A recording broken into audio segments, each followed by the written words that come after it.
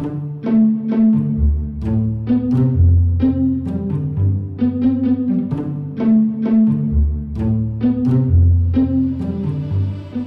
the organizers of this nice conference to invite me here and to give me the chance to present the talk.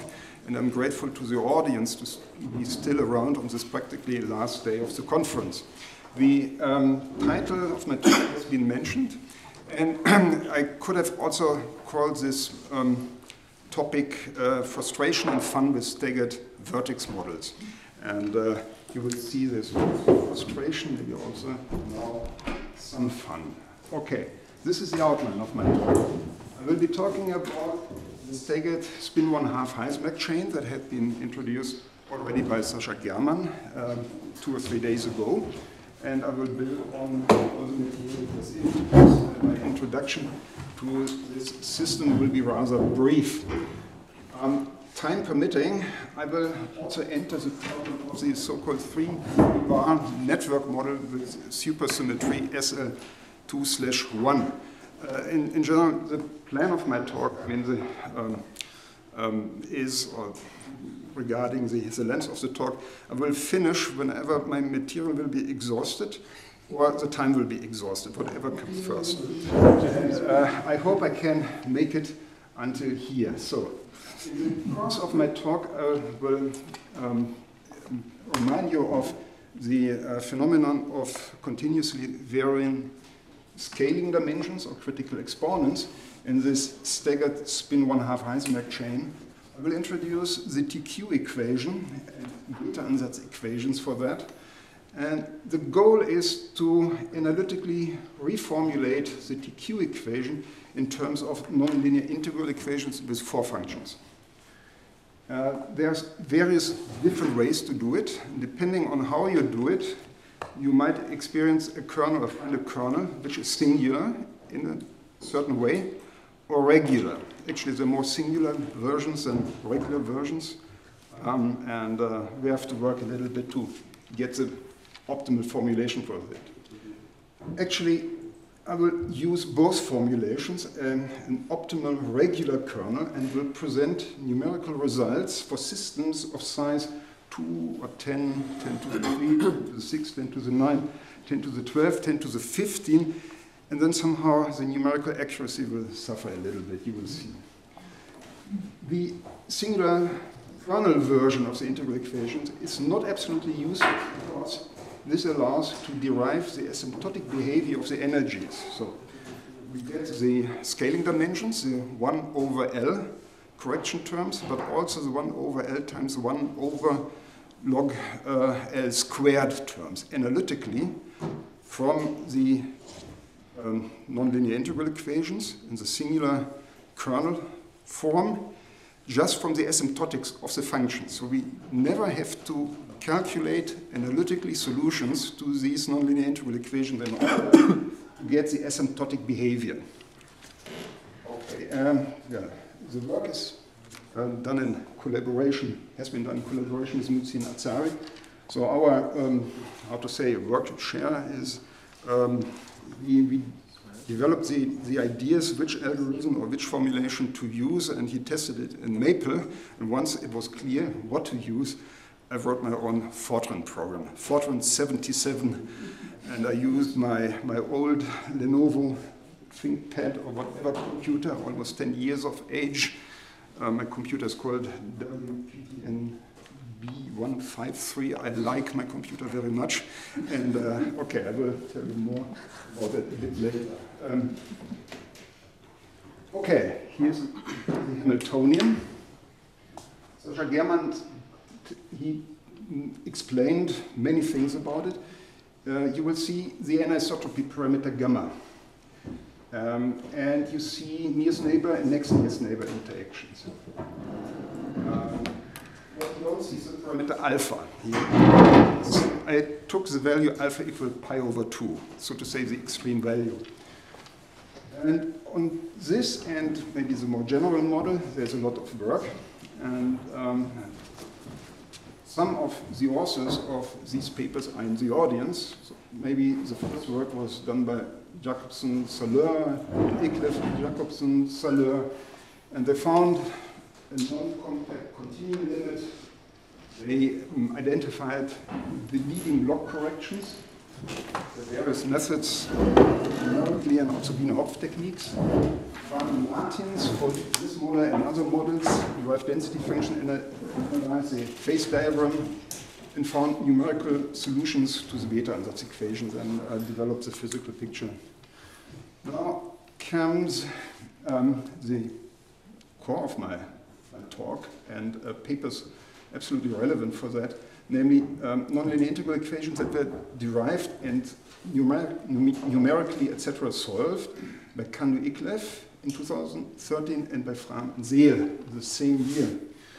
And I will talk about that in more detail in a few minutes. The finding is we have a conformal spectrum. The energy of any excited state in the lower part of the spectrum consists of the bulk term, a pure bulk term, and then 2 pi over L times the velocity, times now several terms. Minus 1 over 6 tells us that the central charge is 2. Then come various terms with integers. M, the magnetization, if you change the magnetization from 0, then you add to some value m. M takes values plus minus 1, plus minus 2. Then you get a conformal dimension with this additive contribution of this type. Anisotropy gamma divided by 2 pi times m square, the integer square. There's another term, W. W is the reallocation of, let's say, beta-ansatz numbers from left to right, or let's say excitations from one Fermi point to the other. And that's measured by W, and that adds another energy. And then come these integers, non-negative integers, they correspond to the tower, to the conformal tower. And the correction term, the finite size correction to the conformal weights is written here as 2 gamma over pi minus 2 gamma times s squared. And s is practically a continuously varying number for a finite system, L. It is still quantized, namely in units of 1 over log L. But for large systems, this term here is practically continuous. It shows a continuous variation of these conformal weights. Okay, this term appears when you reallocate beta roots from left to right, from one Fermi point to another, but from one distribution line to another distribution line. And it takes values, yeah? How could be that energy is not periodic in gamma? So gamma appears in a Hamiltonian with a sinus. So gamma is, in that formula, gamma is restricted to some interval? Well, so here appears gamma, and gamma appears in E0 and in these finite size quotient. Yeah, I say Hamiltonian is periodic function of gamma. Yeah, so, okay.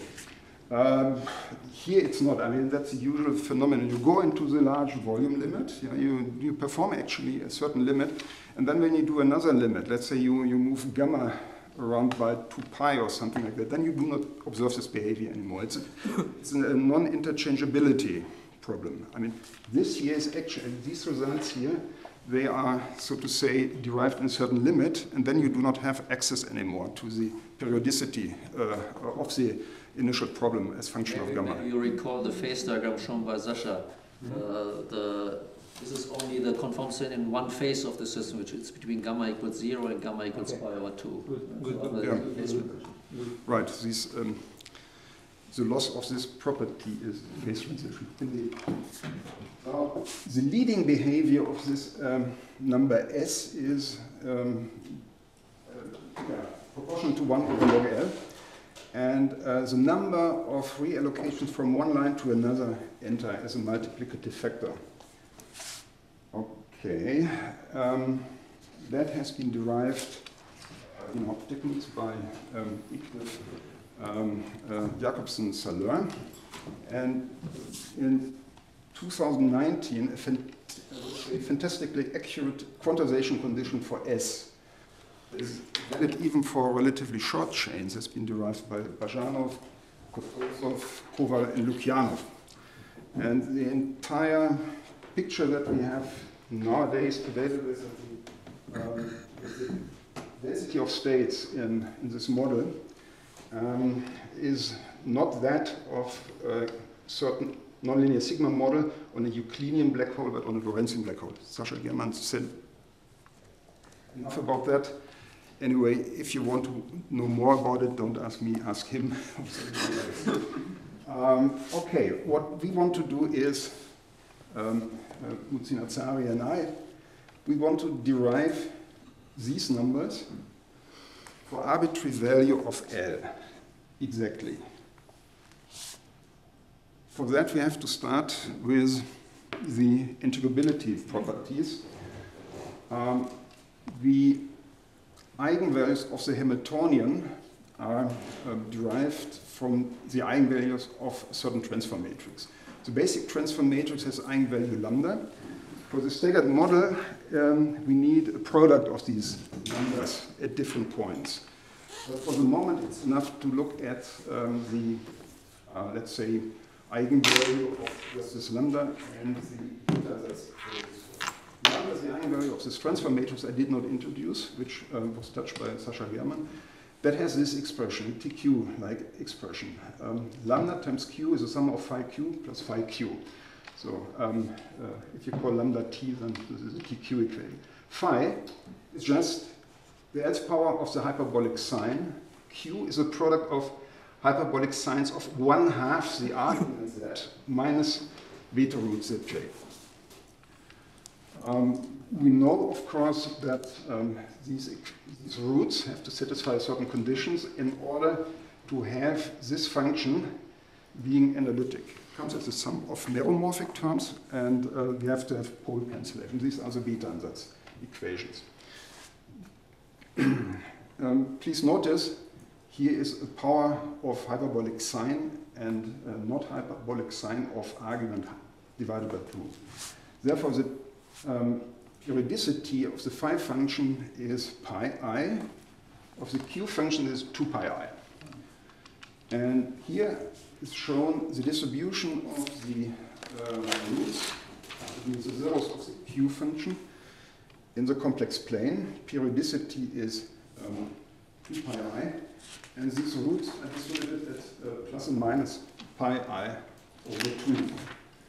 The zeros of the eigenvalue function lambda are placed closely to the real axis and closely to the axis with imaginary part plus minus pi I. We will be using this qualitative picture and use the fact that between these lines, so there are two regions in the complex plane.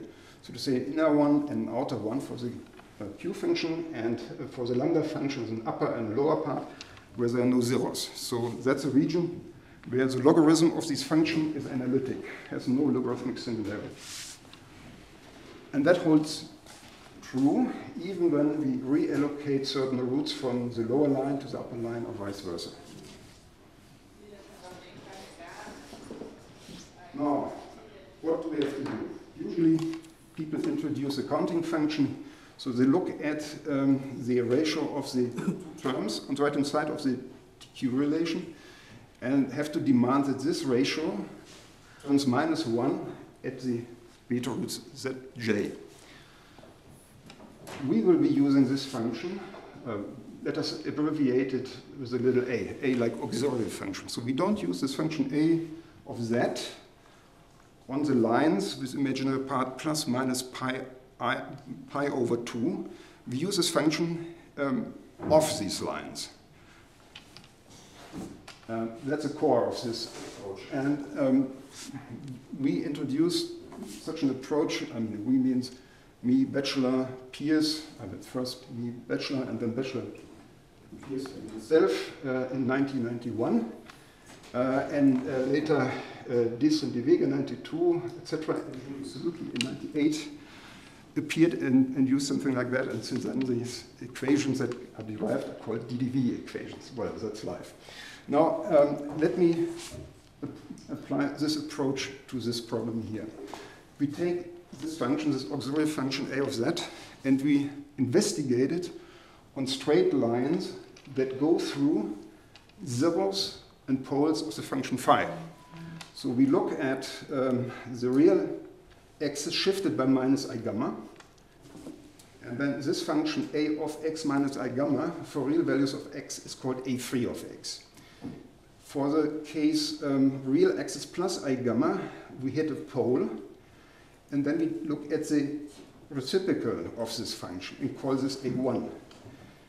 And then there are similar such cases where the function phi, where we hit zeros of the function phi, or poles of the function phi of high order, namely of order L, on shifted lines by pi I. So I introduce a1, a2, and when you add pi I here, then we call that function, okay, so then we call that a2, and a4 is a1 plus pi I. So somehow I dropped it, I'm sorry. Or you could say in mathematical terminology, it's convenient to consider. So we look at a1, a2, a3, a4 for real values of x, and we find in terms of this master function little a. And we get the factorization in terms of phi and q. I mean, I just use the definition of the function a and write it down on the right-hand side. Everything is trivial so far. Now, we want to consider these functions a1, 2, a3 as exponentials of some energy divided by temperature, let's say. And we expect, or deriving integral equations of the TBA type. Namely, on the left-hand side we have the energy, and on the right-hand side bare energy, and then comes the convolution term, and then a log of 1 plus exponential of the energy. Of course, if you call this exponential of the energy divided by t little a, then what is written here is 1 plus little a. So we must be interested in the functions little a and 1 plus little a. And we are interested in the logs of that. So with the logarithms of little a and the log of 1 plus a behave completely differently. Yeah, here is the list of the 1 plus a1, 1 plus a2, 1 plus a3, 1 plus a4 functions. We call them capital A1, etc. for brevity. And of course, since the little a's are the ratios of the second to the first or first to the second term in the QQ equation, then these ratios plus 1 in the factorization must spit out a factor which is just the eigenvalue function and then multiplied with phi's and q's. Okay, so that's it. And now we do just functional analysis.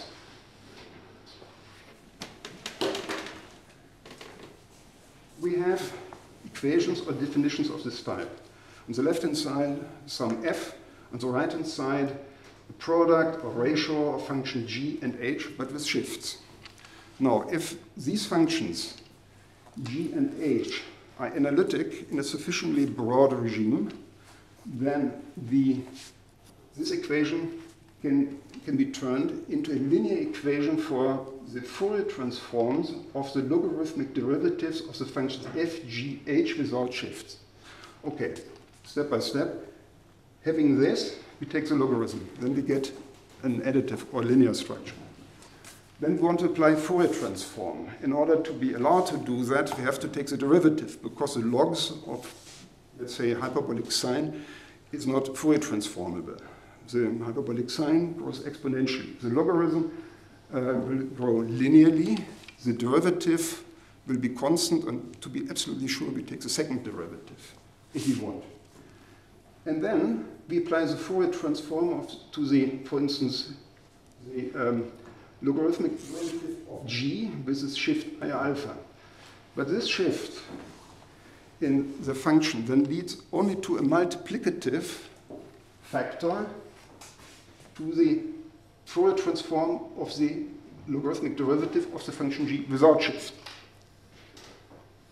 And then this equation turns into a linear equation for the Fourier transforms of these functions. And what we have is, we have 4 equations of the type capital A, sub 1, capital A sub 2, etc. And on the right-hand side appear ratios, products of Q and lambda. Notice the function Q and lambda have two different regions of analyticity. So there are two different Fourier transforms. So we have four equations, linear equations, where two different Fourier transforms of Q and two different Fourier transforms of lambda appear. And that can be solved, of course, in terms of these Fourier transforms of Q and lambda. And then we take these explicit expressions for the Fourier transforms of Q and lambda, different regimes, and insert it into the definitions of the little a's. And there they are, the integral equations. By the way, the calculation is really very short, so just to check if my calculations or the formulas were correct at the airport when I was waiting for my flight, I took the definitions and then I rewrote them, carefully taking into account in which region the Q function, the lambda function, has to be evaluated, fits on one page. When I arrived by plane, I was sitting in the train, I typed this into my computer in the WPT153 by use of Maple, not Mathematica, and then these calculations were done. And indeed, yeah, there they are, these integral equations. Let me explain what is written here. There are two ways to understand it. On the left-hand side are the logarithms of the little a functions. On the right-hand side appear the logarithm of capital A functions. View this as a short form for the Fourier transforms of these functions. So think in terms of the Fourier transforms of these functions. On the right-hand side appears the Fourier transform of this little d, which is explicitly given here, that appears in these calculations. And then comes a product of a 4 times 4 matrix, K, where capital K is a function of little k, the momentum of the use as a momentum argument in the Fourier transform, and multiplied with the Fourier transforms of say, well, you use the Fourier transform to this linear equation for the Fourier coefficients, and then we get the functions log little a as functions of x, d is this here, and then capital K turns, so the product turns into K star, where star is a convolution into. Now what is nice, what is difficult about this equation? The explicit kernels, the 4 times 4 matrix, as a function of little k, is given here. It has block structure. So far, so good. Sigma 1 and sigma 1 transpose are related by the usual transpose. So it's a 2 times 2 matrix. This is a transposer of the 2 times 2 matrix. Here in the upper right corner, it's 2 times 2 matrix, and in the lower corner, this matrix appears where the diagonal elements have to be interchanged. So I only need to write down sigma 1, sigma 2. Here are the matrices, and these are the common prefactors. And you notice that there's a disaster. There is a pole of second order for k equal to 0, because there is a product of two hyperbolic sine functions in the denominator. If you make sense of that, then the Fourier transform of that is a function which grows linearly to the left and to the right. It's positive and negative slope. So it's not really a linear function, but it's, so to say, absolute value of x, or constant times this x. So it's difficult. So you may wonder if this convolution really exists, but it does exist.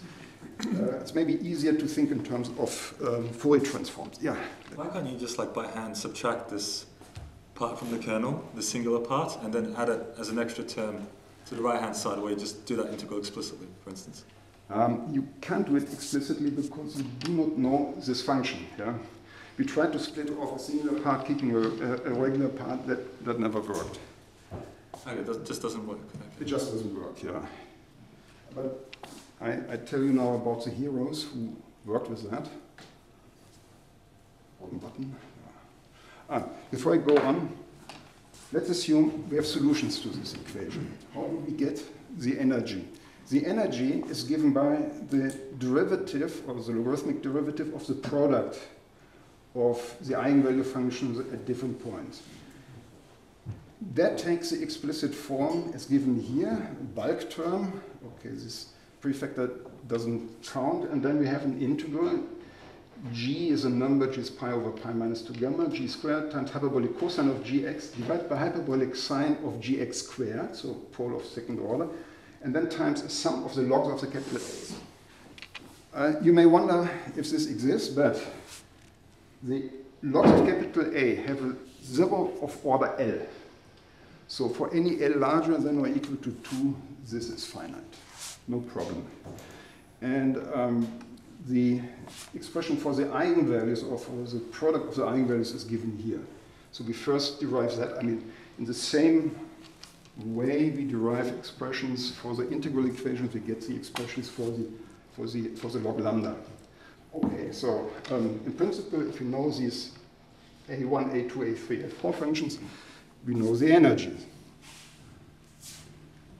Yeah, here are the solution functions. Let us for L equal 10 to the 9. The little a's not only have zero of order L at the origin, they are practically zero between and plus or minus log L. So when having a system of size 10 to the 9, then these functions little a are zero between, let's say, plus or minus 9 or plus or minus 10. And then, of course, the logarithm of 1 plus little a is also zero. Then there is a transition at these plus and minus log L points or regions, and then the function turns into a plateau behavior, which is given by log 2. Here is shown log little a. Log little a has a singularity, a logarithmic singularity at the origin, which we subtract, and the difference takes this form. So also finite values. No problem. So you would think there's no problem around. Now we reallocate one beta ansatz root from the lower to the upper line or vice versa. And then we see that the log of 1 plus little a functions almost do not change. And for the ground state, all real parts are identical, and there are only two different imaginary parts, seen here in blue and red. Doing the excitation, then you see 4 different imaginary parts and 2 different real parts. So two functions share the same real part and 2 other functions share the other real part. But so to say, the deviation from each other and the deviation from the ground state form is almost negligible. Log of little a is completely different. That shows winding. So it starts from plus 2 pi, the imaginary part is 2 pi. Then in this transition region between plus and minus log L, it behaves almost linearly, and then it hits 0. So why do I show it to you? I mean, you could think, well, maybe by some simple techniques one can get rid of the singular kernel, or the singular kernel is, how to say, I mean, it's an artifact or so. No, it has to be there.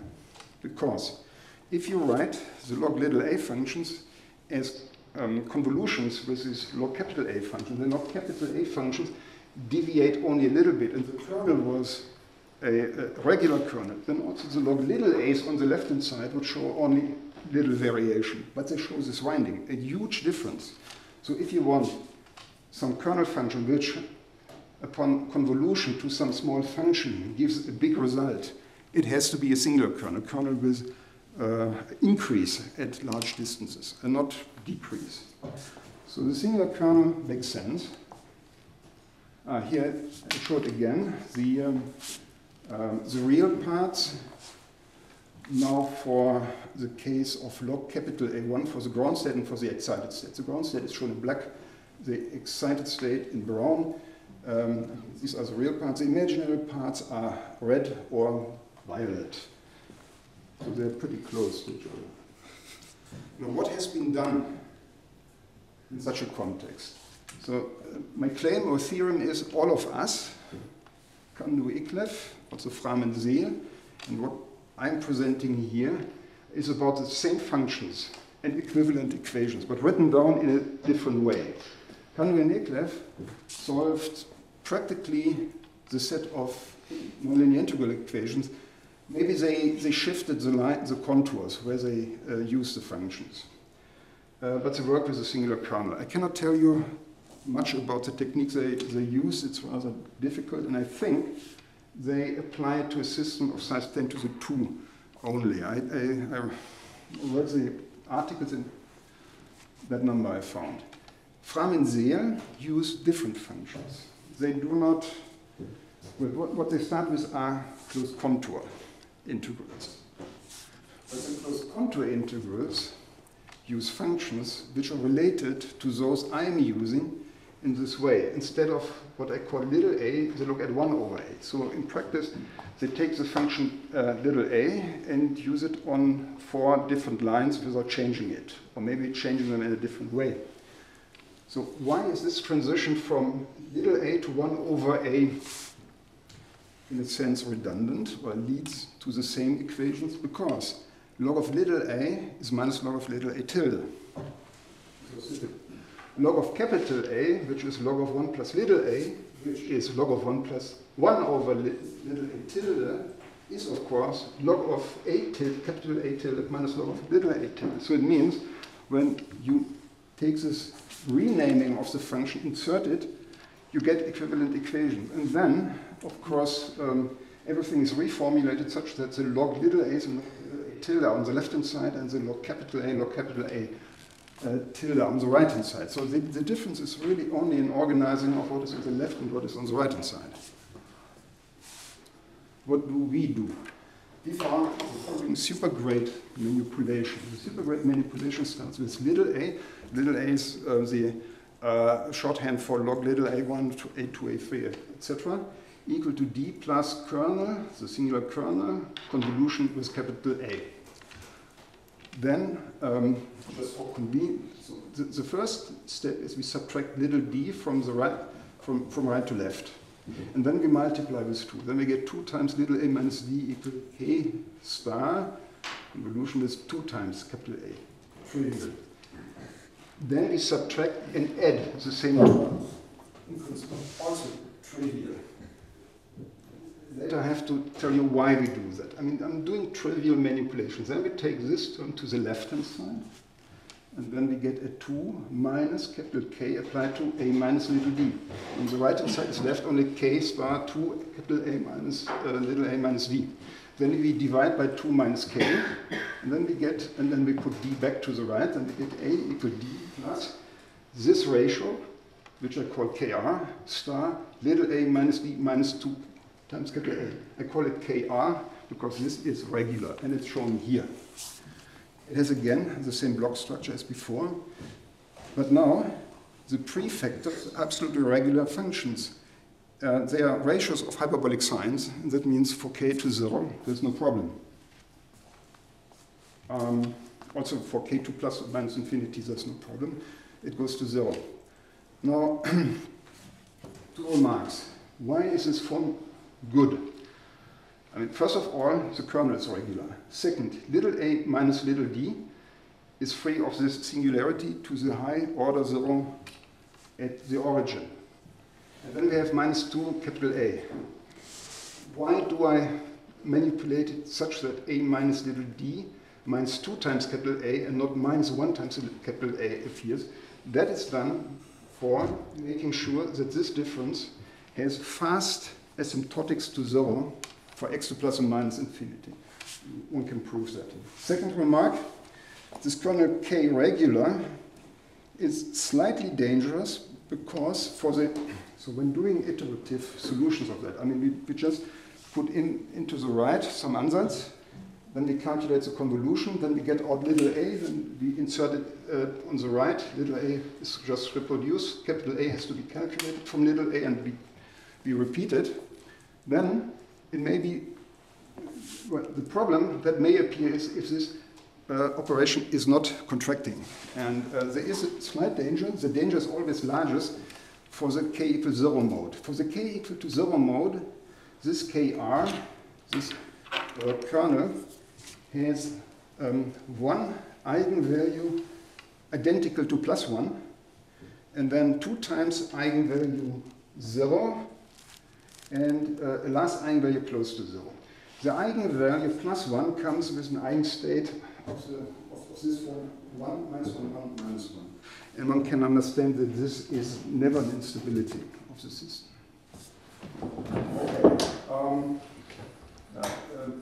Okay, I showed the equation, but for using them and getting high quality numerical data, one has to massage them a little bit more. I think there are only 1 or 2 people in the audience who are really interested in that.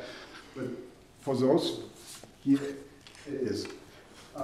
When doing this reallocation of beta roots and having functions little a showing this winding, little a's are logs of little, this here, log of little a1, etc. And these wind, or let's say the asymptotics on the left and on the right are different. Then the convolution is still defined, but for doing it numerically, it's much better to subtract this winding in the function we want to insert into the kernel. And for that we choose the logarithm, some logarithm of a hyperbolic tangent function.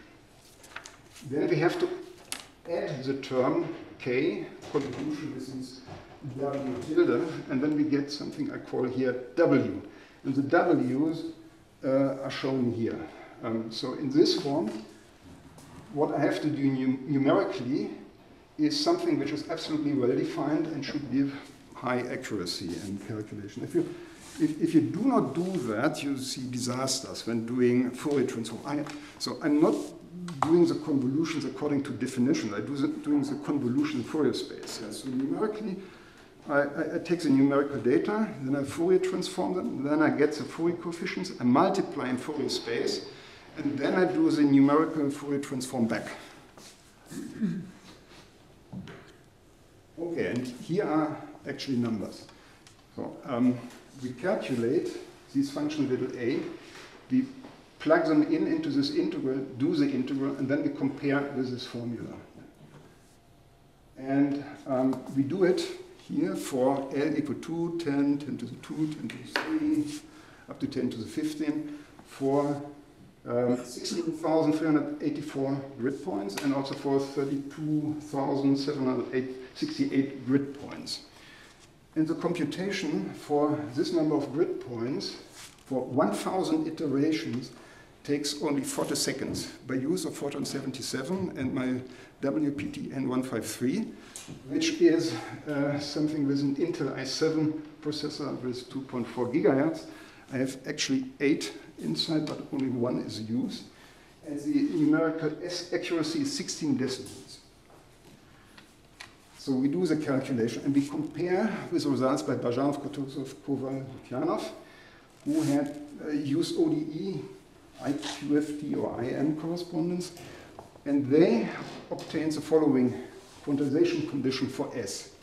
It's written here. S appears in this equation. S is here, there, and there. On the right-hand side, there is a winding number, little n. And the system size is here.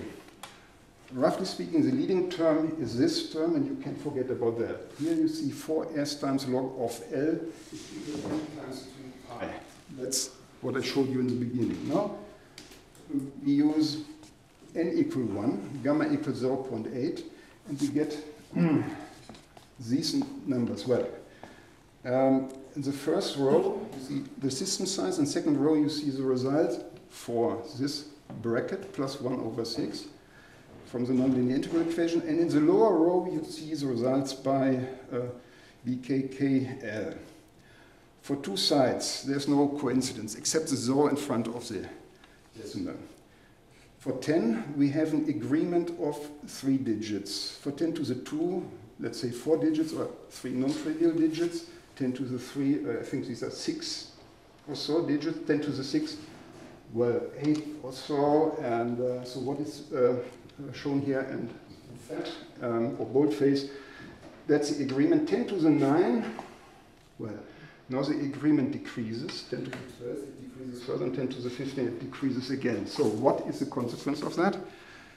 We set out to chase Bajanov and company, and we caught up with them for the system size 10 to the 6. But then I think it's our numerics. which is suffering. I mean, their asymptotic formula must be correct. Yeah. So that's how many digits do you computer? 16 digits. Maybe that's bad. Sorry? Maybe that's bad somehow. Yeah, I think so. That might come to that. So, I mean, yeah. You can work with precise mathematics. Probably here you can do as many digits as you like. So probably will. Mathematics is slow. So what I want to do next time, whenever I have time, I look around where there is a machine with 128 bits or something, and then Use CLN. It is fast. CLN. CLN, maybe. So does it work with Fortran? And Fortran. I use Fortran. No, but it's fully compatible with C++. I will be looking for a computer with 128 bits, and then it will be solved for me. Okay, I mean, a trivial joke from my side. I mean, don't use the Bajanov company's formula for L equal 2. Yeah, so that's pretty bad. Okay. So Andreas, Yeah. is there any beta ansatz meaning of that formula, quantization condition? It looks like the logarithm of a beta ansatz. Well, I can derive the first part, the leading part, no more. I can produce what has been produced by Wiener Hopf in a cheap way, without solving anything. I will show in a minute, so to say, something like that. Yeah, usually the results we get by numerics are absolutely correct. Forget about the accuracy issue of numerical calculations. Yeah? And for short and large system sizes, we can calculate accurately. When it's about extracting asymptotic formulas, so to say analytical formulas for the asymptotes, then although everything is in the nonlinear integral equation, it's difficult to get it out, except for the leading terms, which I will show. Okay, first, some remarks on the accuracy. So the question is maybe, the kernel is still bad, the solutions run away, maybe I did not use a sufficiently large interval, maybe I did not use sufficiently many grid points, I tried everything and it never changed. Now to give you an idea about what the functions look like that enter in the numerical computation, they are shown here. So a minus b minus n equal 1 times w tilde minus 2a for n equal 10 to the 9 and 10 to the 12 are shown here. Okay, you see the same structure on the left and right, and what happens with increasing system sizes, this will be stretched. So the log L goes from minus 10 to plus 10 for 10 to the 9, and maybe from minus 14 or something to plus 14 for 10 to the 12. Then when you're doing that for 10 to the 15, then you see this tendency developing further, but you also see wriggles. Now you could, as I said, you could think, I mean, everything is unstable. But here I show the difference of left-hand side and right-hand side after 1,000 iterations. You see a lot of noise, but look at the amplitude. It's 5 times 10 to the minus 16. So the equations are satisfied. Now, how do we get the leading 1 over L and the leading 1 over L log L square correction analytically? For that, we use the singular kernel formulation. We take the differentiated version. So here it's written a bit more explicit. So there's an internal sum in the kernel applied to the log of 1 plus little a. On the left-hand side, I take the derivative of the only term that is there. On the right-hand side, I take the derivative of the first term, and then in the convolution, I take the derivative of the kernel. Then the singular nature is softened. So instead of a 1 over k square behavior, we have 1 over k. And 1 over k means this kernel, the differentiated kernel, only varies from one asymptotic value to another constant asymptotic value. Then we multiply with the log of 1 plus little a1 of the same argument. Sum over a takes the interval from 0 to infinity. Not from minus infinity to plus infinity, from 0 to infinity. Then on the right-hand side, we get the obvious terms where, so here we have a double integral. The inner integration is still from minus infinity to plus infinity. Here, the y integral of appearing in this product gives a convolution. And the x integral is from 0 to infinity. Now, what can be observed? The left-hand side, that can be evaluated analytically, because that's a complete differential order. When we change the variable of integration from x to ai, then here is written the integral of log of 1 plus a divided by a dA. This is a dialog integral, and the left-hand side gives an explicit pi square over 3. On the right-hand side, the first term, up to algebraic corrections in 1 over L, is the energy we are interested in. I leave it as it is. And the second term can be massaged. The second term is an integral from 0 to plus infinity, and an integral from minus infinity to plus infinity. I write it in this way. A double integral from 0 to infinity, and here double integral, one variable from 0 to infinity, and the other one from minus infinity to 0. Now, by the symmetry of k, or the anti-symmetry of k prime, namely, when you interchange the indices and you interchange the arguments in this function, you get the same as before times a minus sign. By that property, the first double integral is 0.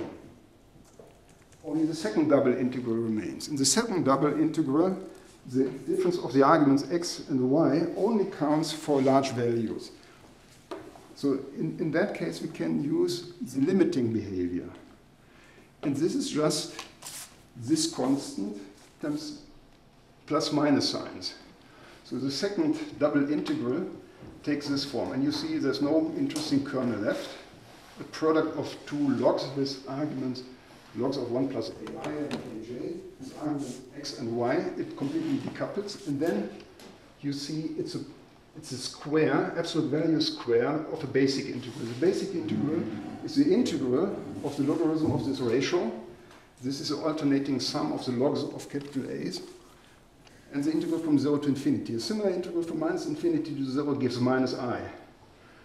Now, the result is given here. The question is, what is capital A? I. What is capital I? The integral.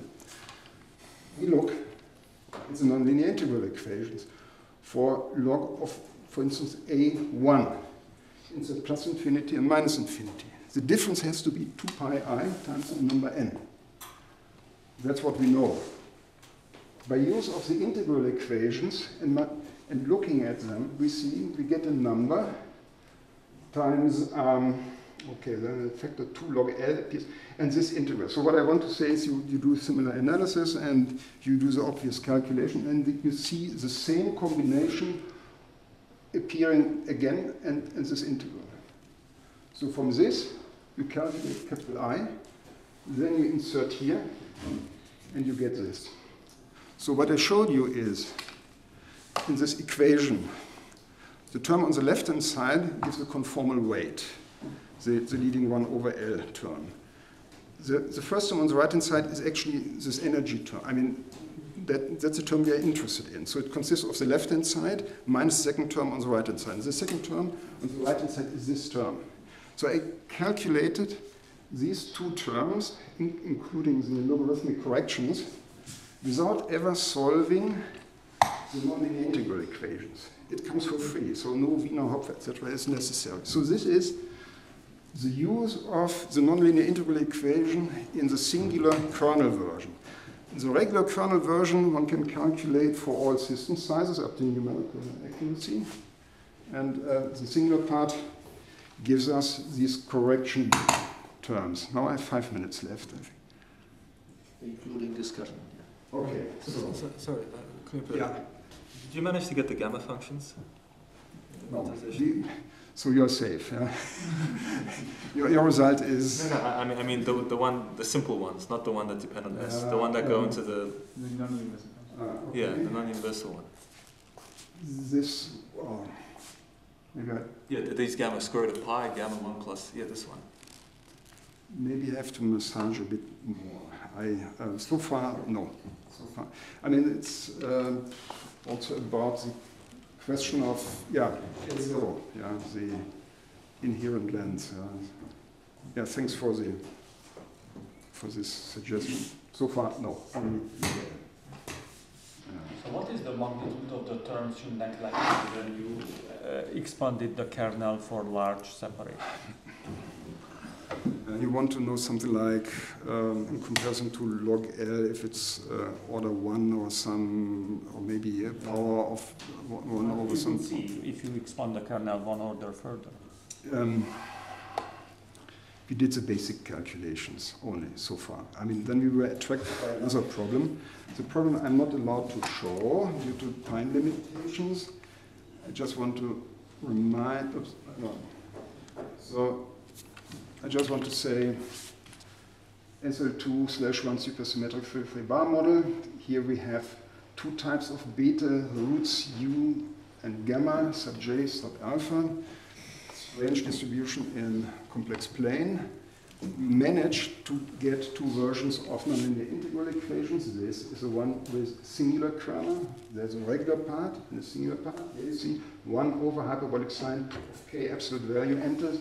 You think, well, that's maybe not so bad. It's better than the one before, but still I don't like it. And there is a regular version when you massage everything and you keep some little a's. And capital A on the left-hand side, capital A is on the right-hand side, but you mix into it little a's. Then the kernels that appear are strictly regular. And still,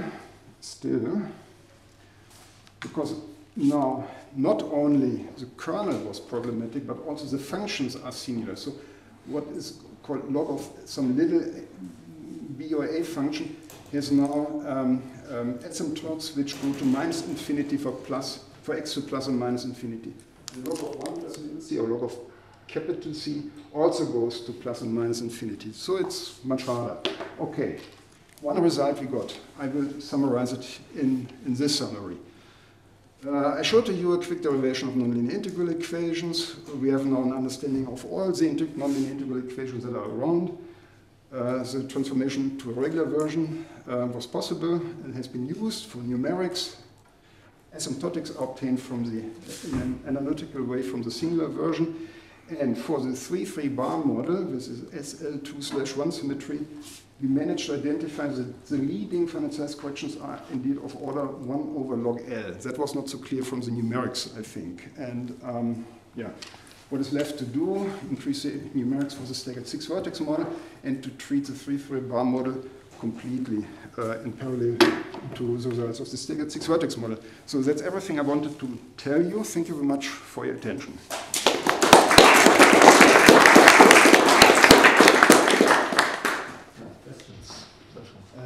For example, in the ODE IQFT correspondence, in the quantization conditions, you are able also to treat descendant states.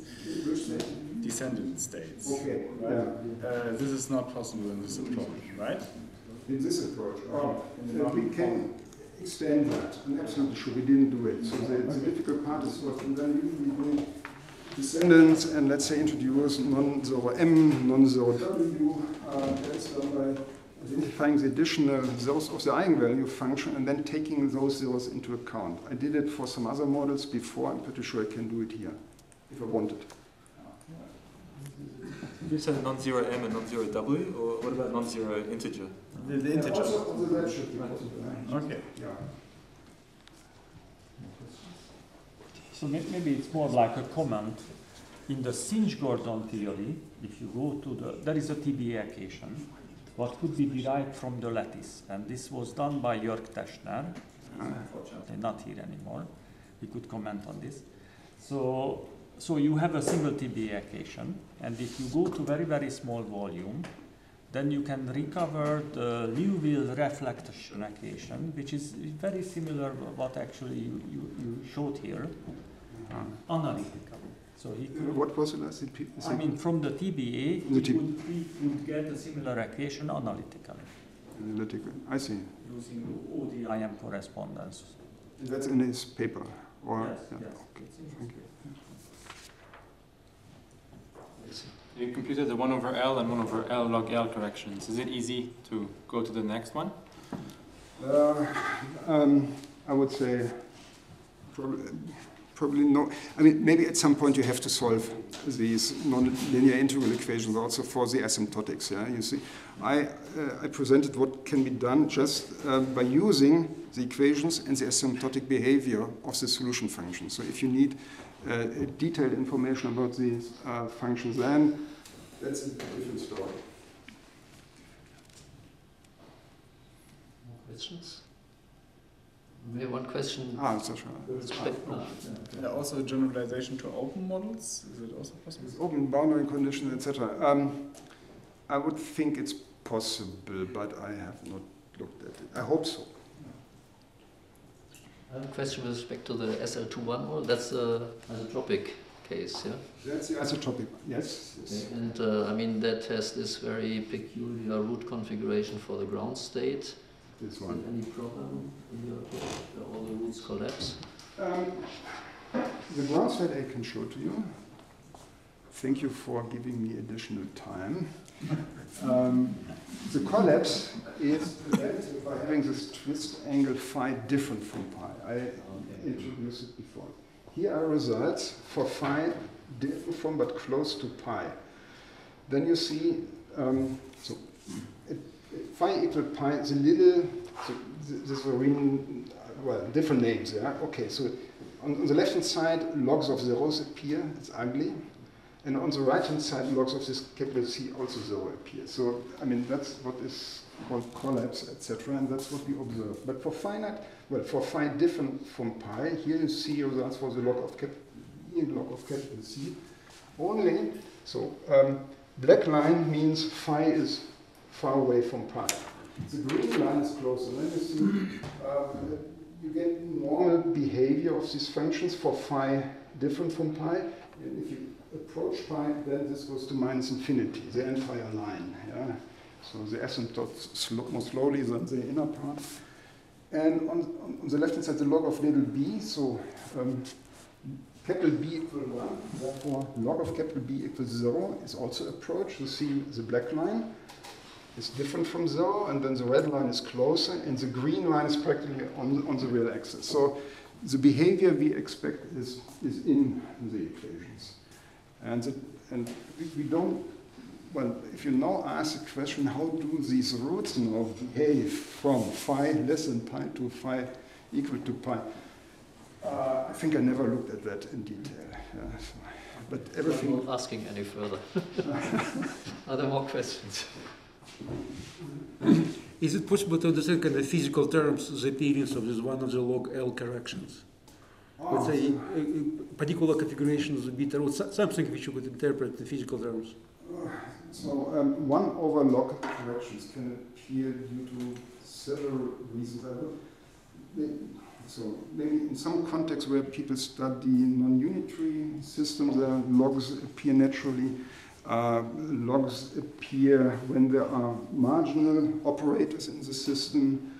For instance, the isotopic spin 1/2 Heisenberg chain, there also logs appear, and those logs are 1 over similar and different from these here. And these logs, well, they look like those that appear in nonlinear, I mean, these lead to the density of states of certain nonlinear sigma models in black hole geometries. That's what has been reminded us of by Sascha Germann, and then the question was whether it's a Euclidean or Lorentzian black hole.